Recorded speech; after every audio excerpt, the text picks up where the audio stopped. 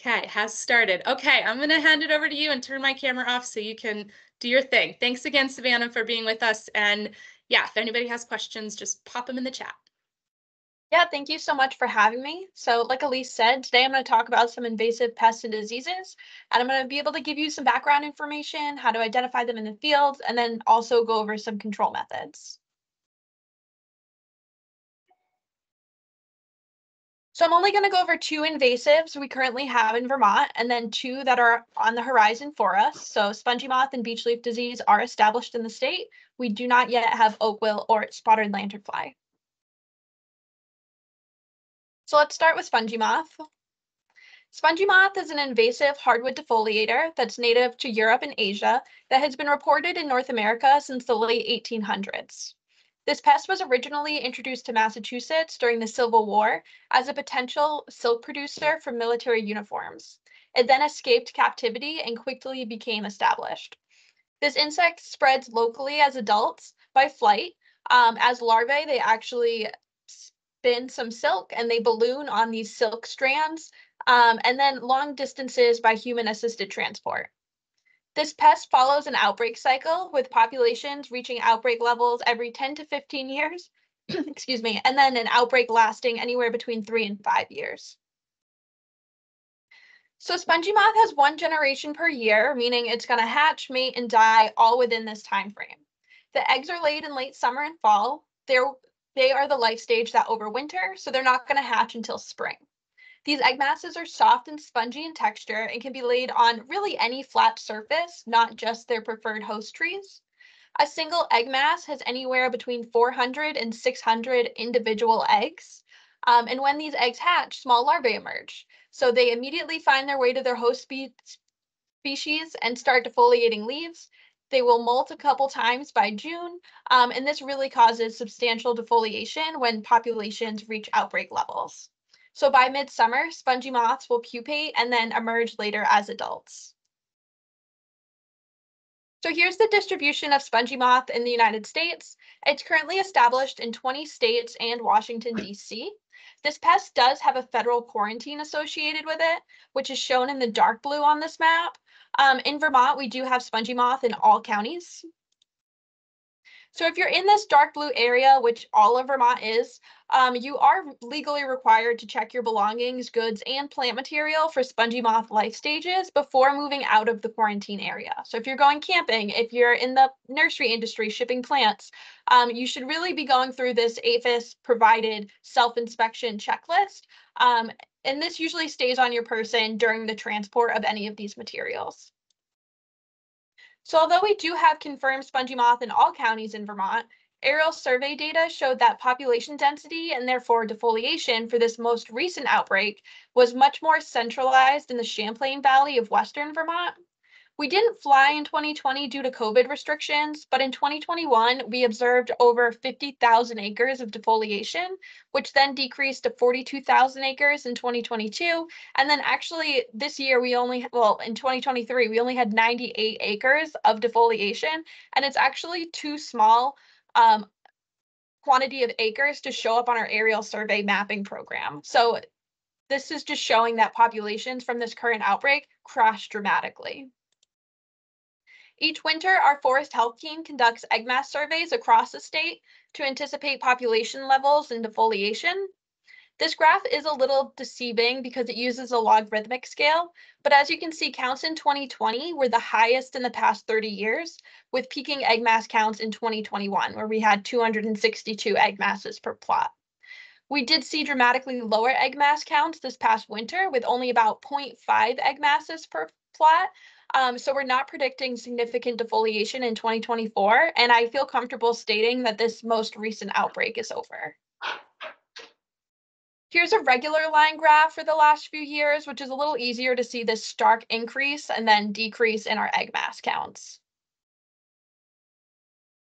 So even though we're not currently in an outbreak, spongy moth is still going to cause defoliation where it's present.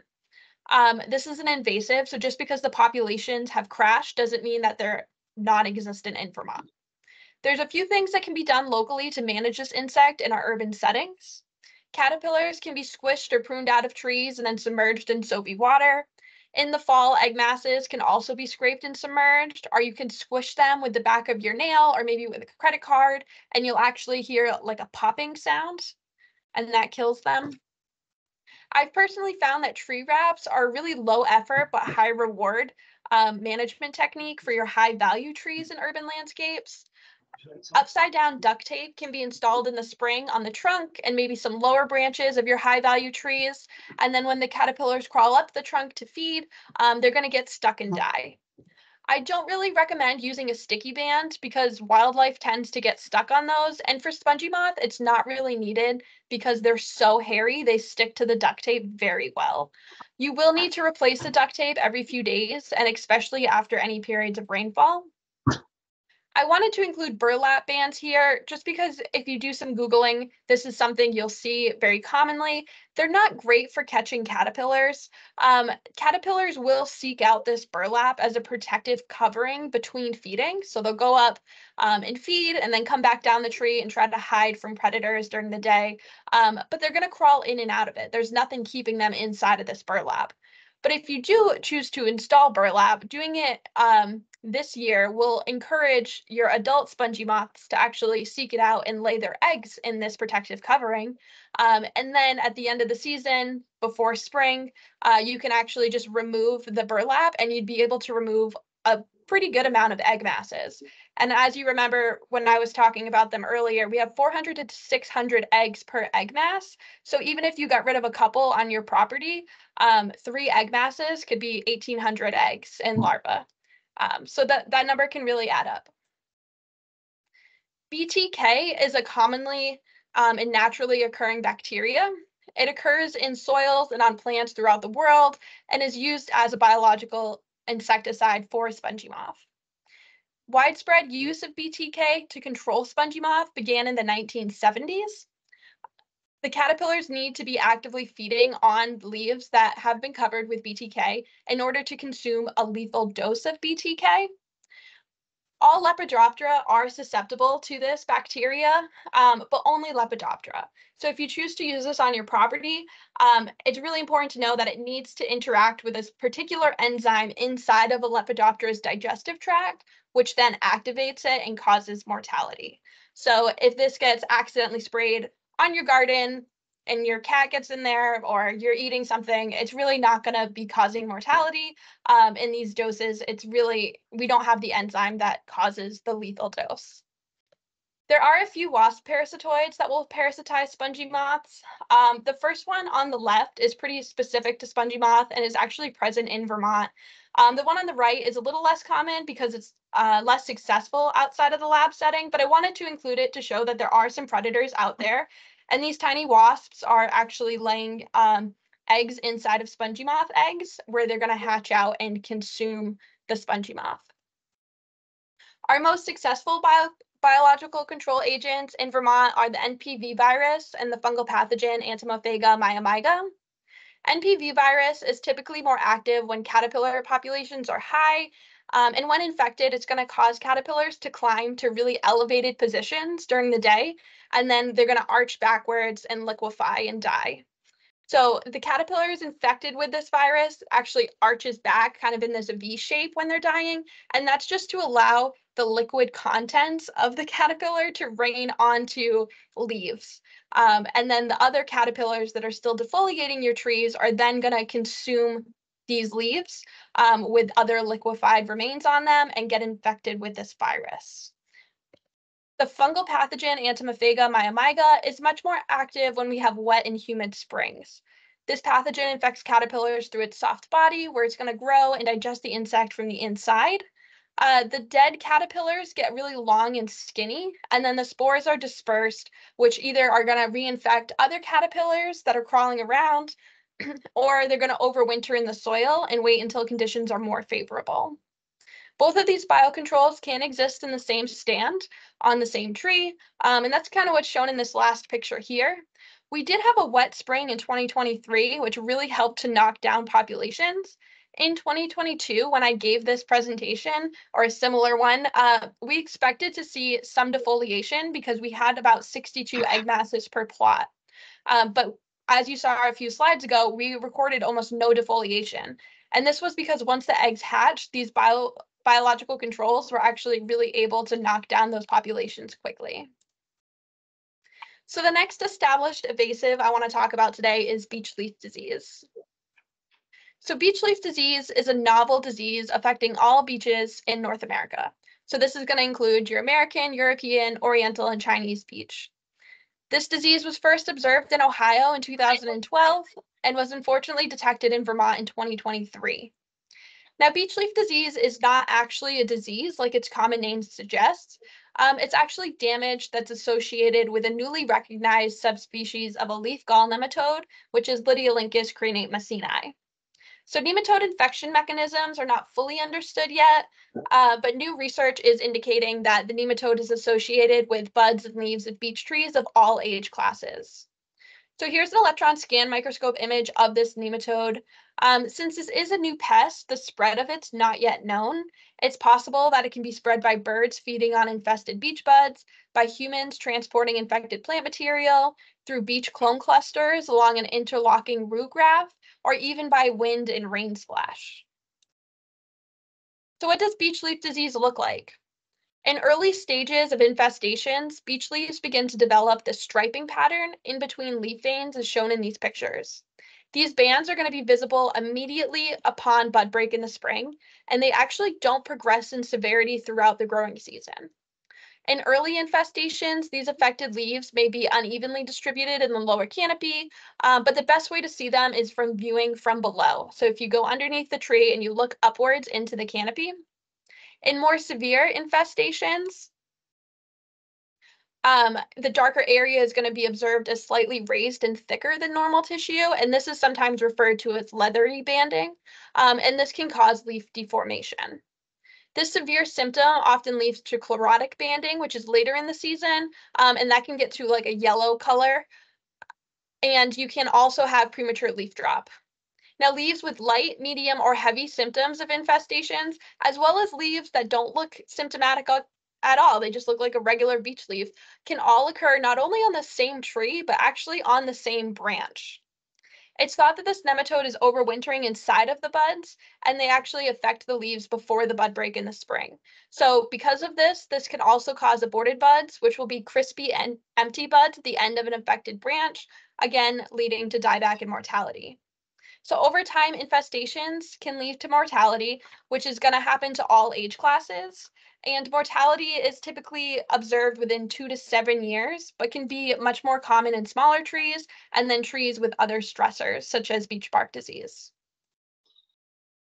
So here's the original distribution map by year that was posted in 2019. Notice that it first started in Ohio in 2012, but we had another pop-up detection in New York and Connecticut in 2019. We're not really sure at this time if this was just missed observations or if this was a secondary introduction. DNA work is ongoing to see if these populations are actually genetically different or not. As you can see in 2020, we then added Massachusetts and Rhode Island to the map. In 2021, Maine was added. The Maine detection is potentially a third introduction. Again, DNA work is going to be ongoing just because there's no other detection at this time made between northeastern Mass and New Hampshire. Also in 2021, many eastern states, including Vermont, set up monitoring plots to track the spread and mortality of beech leaf disease. So this could have contributed to filling in some of these gaps between detections, especially what we're seeing through Pennsylvania. Here's the distribution map of beech leaf disease in North America from February of 2023. So this is all of the 2022 data. Beech leaf disease was detected in 12 states in Ontario, Canada. And as you can see, New Hampshire was added to the map.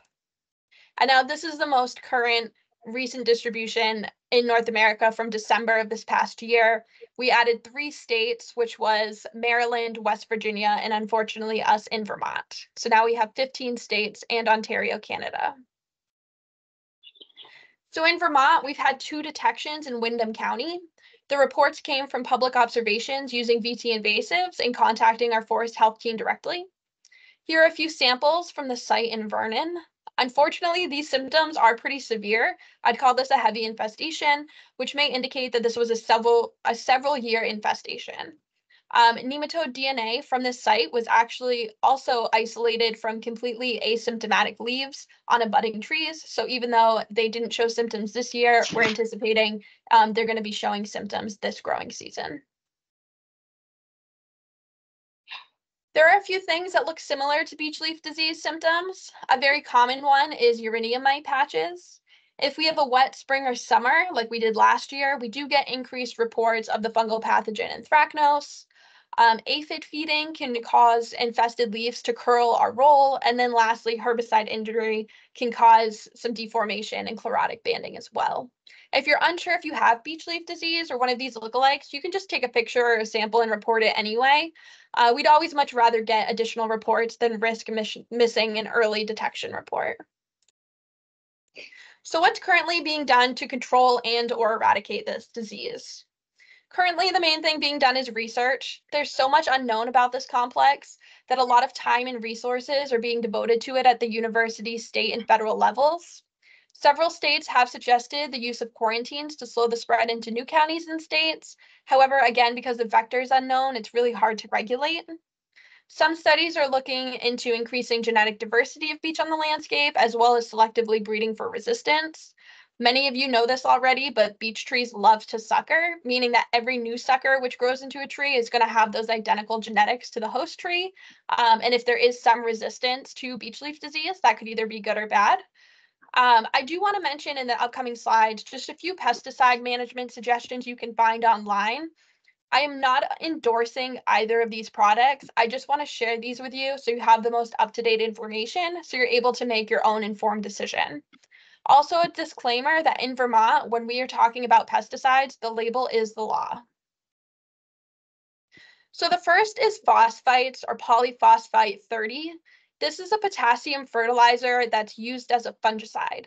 So Ohio researchers have been treating beech trees that are infested with beech leaf disease with this fertilizer and have been able to know a decrease in nematode populations and an increase in health and vigor over 5 years compared to untreated trees. Trees in this experiment did not have beech bark disease, which is something most Vermont beech trees do unfortunately have. Other scientists who have replicated their experiment have had pretty considerably differing results. This is probably due to the fact that it's a fungicide and beech leaf disease is a nematode. Again, it's just worth noting that positive results are likely just a result of increased health and vigor. Fertilizers help to stimulate the tree's natural defenses, and if you're increasing a tree's overall health and vigor, they're just much better at dealing with pests and pathogens. Another pesticide you may find online contains the active ingredient flylopram. Now, this is a foliar nematicide that also has pretty varying results in regard to beech leaf disease control.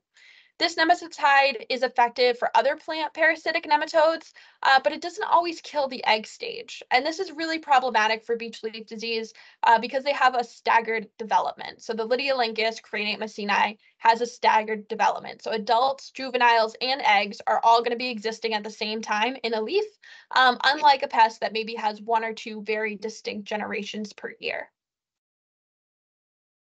So the next invasive I want to talk about today is oak wilt. So oak wilt is a vascular tree disease of oak, which causes rapid decline in mortality in your infected hosts.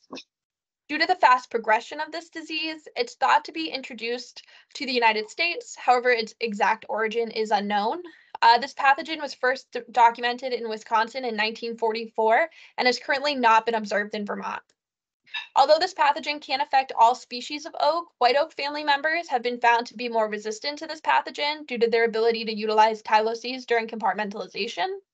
For those of you unfamiliar with tyloses, it's basically just an outgrowth of cells that block conducting vessels within the tree, and this just helps stop the spread of a pathogen. Red oak family members don't utilize these tyloses, so the infection often leads to rapid mortality because the pathogen is inside the vascular system and therefore spreads quickly throughout the tree. So this pathogen spreads large distances through a variety of bark and sap-feeding beetles. Here's a really great poster that New York DEC published recently showing what nididulid beetles can vector, aka spread this pathogen. The oak leaf in the center does throw the scale off a little bit, but the scale is on the bottom right, and it shows 5 millimeters. So for perspective, like the average grain of rice is about 5 to 7 millimeters long. So the average vector here is about the size of a grain of rice. So locally, this pathogen spreads through root grafts that oaks make with each other. And then lastly, like all invasives, humans assist the spread. We typically move infected firewood or wood products long distances. So this pathogen has currently been reported in 24 states, with the most recent being in New York in 2008 and Ontario, Canada in 2023. The closest infestation to Vermont is Glenville, New York, and that was detected in 2013. So this pathogen is an ascomycota, which indicates that its asexual life cycle will have asexual fruiting bodies called conidia and conidia spores. And then it also has a sexual life cycle that produces sexual fruiting bodies, which are the perithecia and ascospores.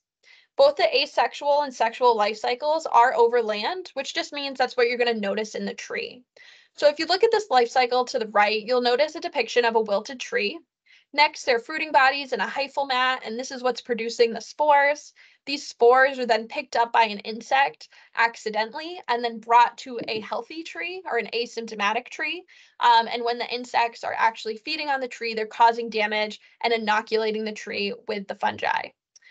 This fungi is then able to establish successfully and then continue this cycle.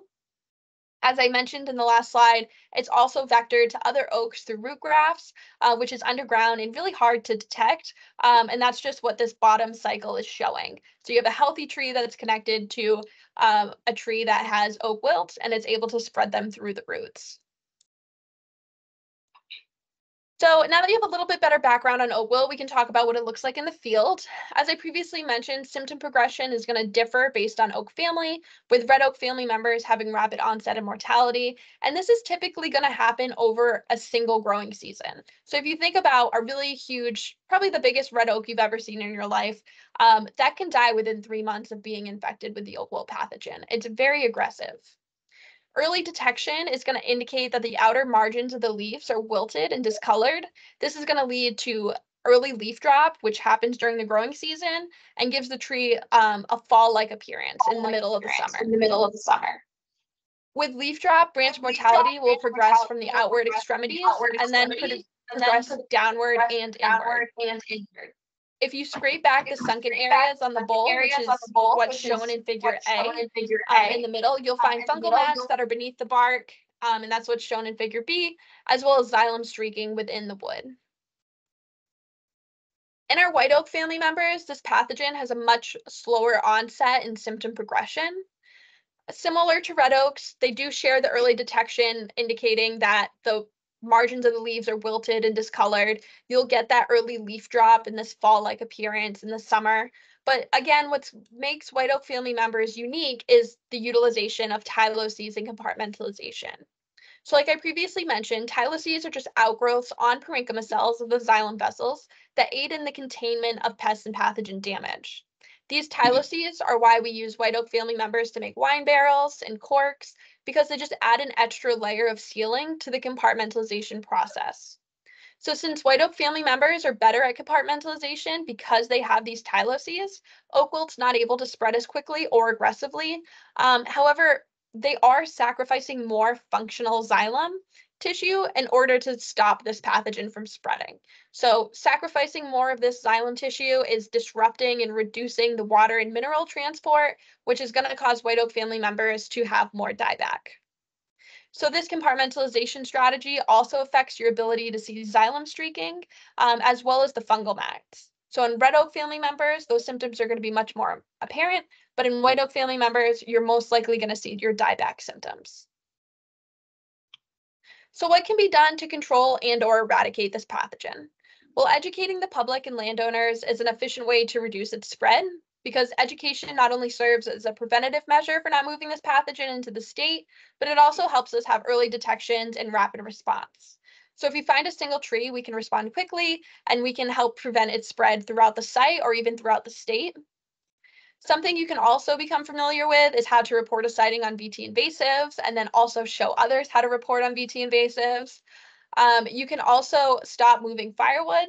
This is something that's really hard to control, but the best bet is always to buy it where you burn it. And lastly, educating the public on the disease cycle to help prevent its spread.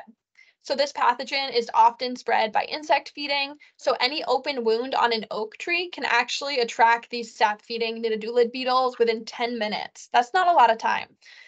So during peak beetle emergence, which is typically between April and July, we really recommend not harvesting, pruning, or wounding your oaks. And then the best time to harvest, prune, and wound would be in the winter time, so like November through March, when these beetles are overwintering.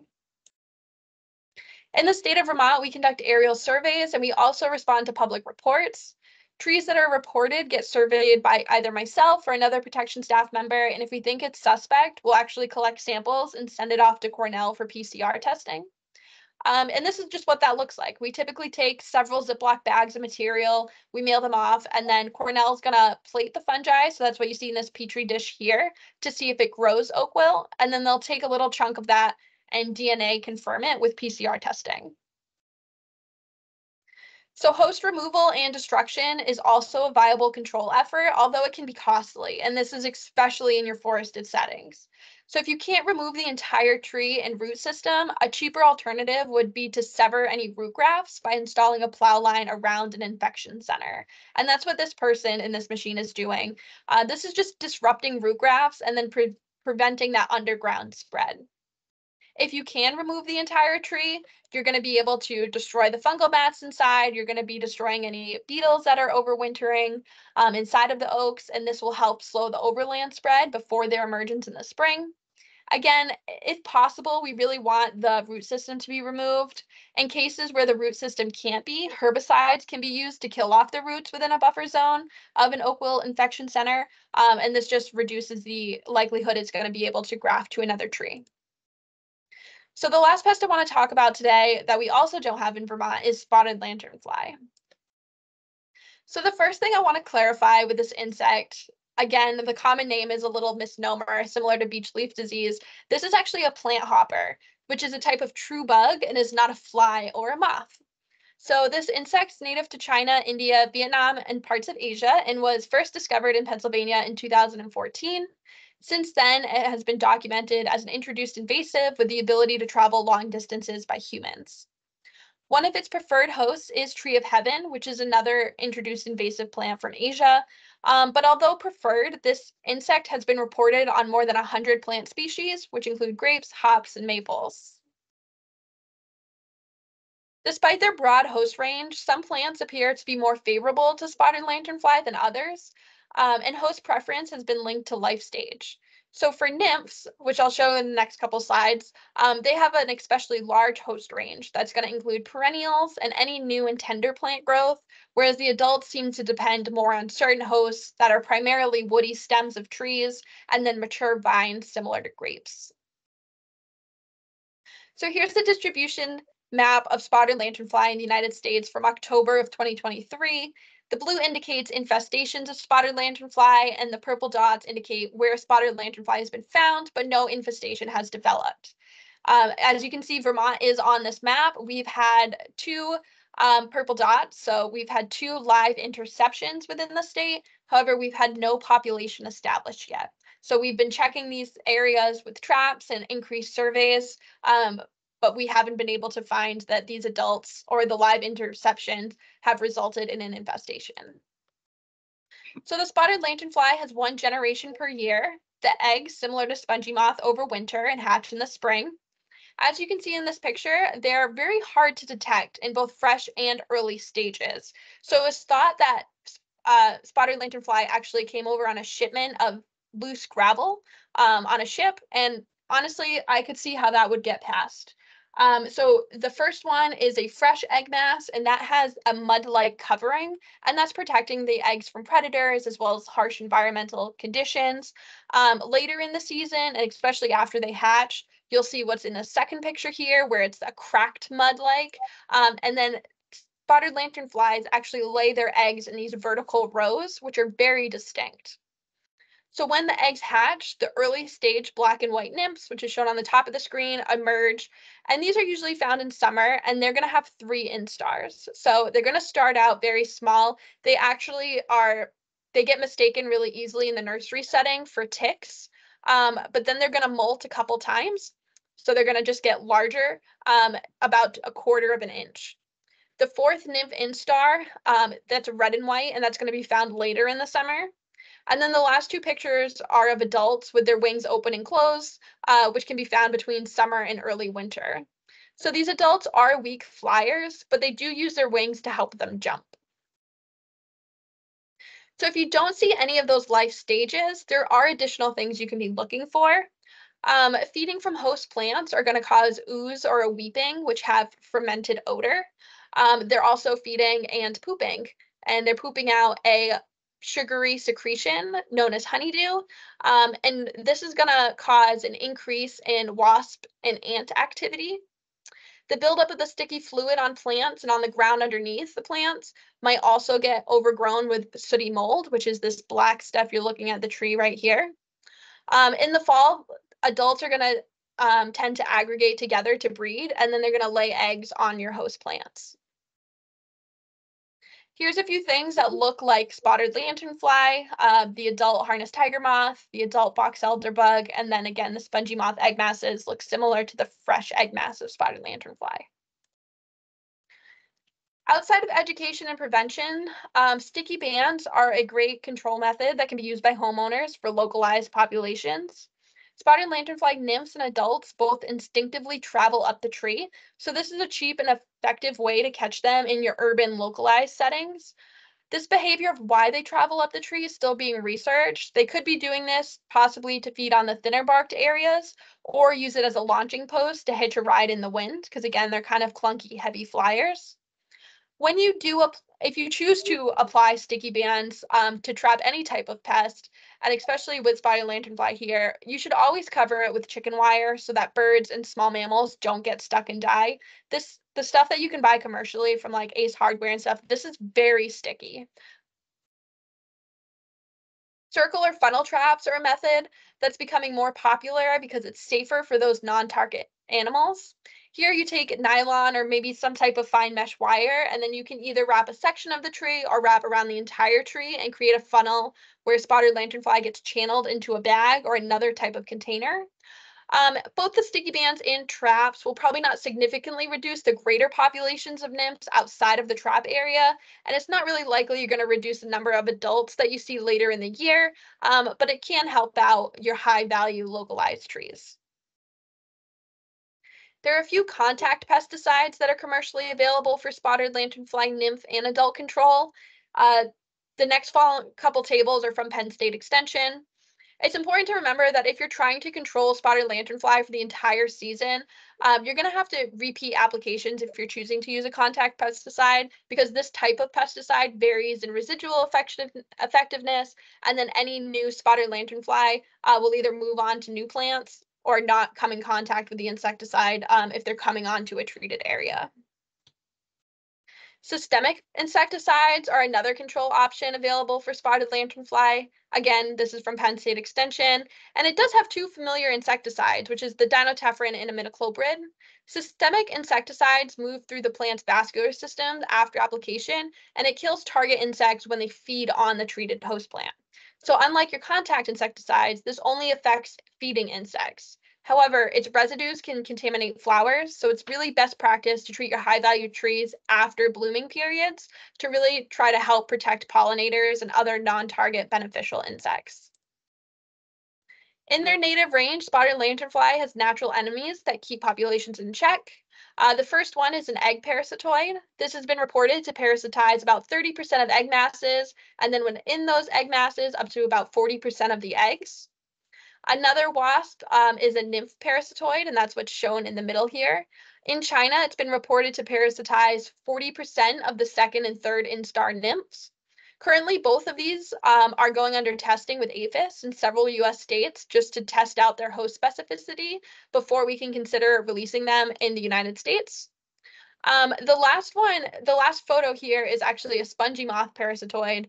And there is some research coming out of Penn State Extension that is showing that the spongy moth parasitoid that we do have in Vermont is parasitizing about 7% of egg masses of spotted lanternfly. And although that is pretty low, it is still cool that it is. This picture just shows a spongy moth parasitoid on the back of a spotted lanternfly adult, which is kind of strange and is not how it's attacking it because it's going after the egg stage. But I thought it was a pretty neat picture. It's also worth noting that spotted lanternfly will sparsely get eaten by birds, praying mantises, spiders, and assassin bugs, but that's never going to be in the quantities enough to curb their populations, which is why they're an invasive. There are several fungal pathogens that have started to be researched for their use as biocontrol agents. The first one here, we have Buvaria, and this attacks both nymphs and adults. There's also research going on for another Entomophaga species. Remember, we talked about Entomophaga maiamiga with spongy moth. There's different species. Entomophaga is the genus, so a different species that can attack spider lanternflies adults. So both of these are actually also going under testing with APHIS just to test their host specificity and their effectiveness long term. So here's my contact information if you wanted to reach out. If you think you've seen these invasives, please submit a report. If you think you might have, but you're not sure, like I said earlier, please report it anyway. I'd always much rather get additional reports than risk any early detection report. And I think we have enough time to take questions if there's any. We do indeed have about 20 minutes left for questions. There were two that came in during your presentation, Savannah. The first from Adam McCullough. He asks, love the duct tape solution. This was way back when you were talking about spongy moth. Does it catch maple leaf cutters? No. Easy So answer. maple leaf cutter isn't traveling up and down the stem. They're a foliar insect. Great. Okay, and then second question from Chrisioli. Hi, Chris. Is there any limitation to BLD due to weather? Is it cold hardy? Is it wet or dry condition hardy? Right now, they don't know. Most nematodes do need water of some kind in order to spread or transport through an organism. But we see nematodes virtually in and on every living organism or natural thing. So it's in the soil. There's nematodes in trees that are fine.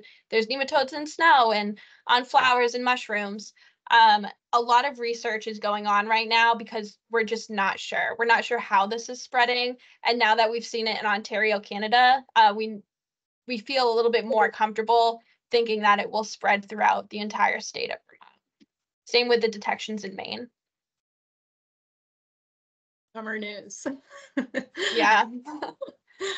Okay, anybody else have questions? We've got some time left. Certainly don't need to stay the whole hour if there aren't any questions, but we'll stick on if anybody else has anything to ask.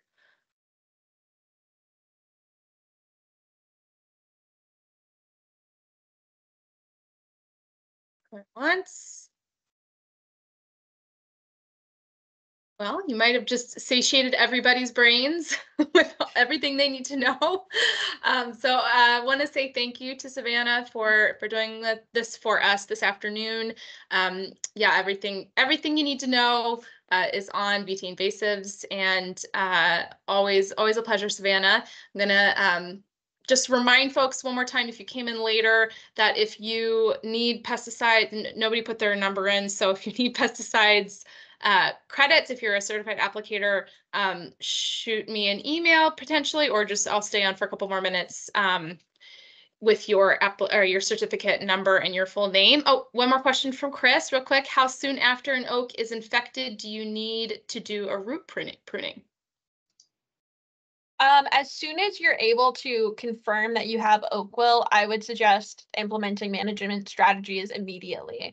If you are in Vermont, I would love to be notified of that because it's something we want to be able to help confirm with you. But it spreads so rapidly and it's so aggressive that it's worth doing right away. Great. Thank you. All right. Well, if you have other questions, reach out to Savannah. directly. Her information's on that last slide, and we will send a follow-up email to all registered participants with the recording so you can watch it again. All right, have a wonderful day, everybody. Thanks again, Savannah. Yeah, thank you.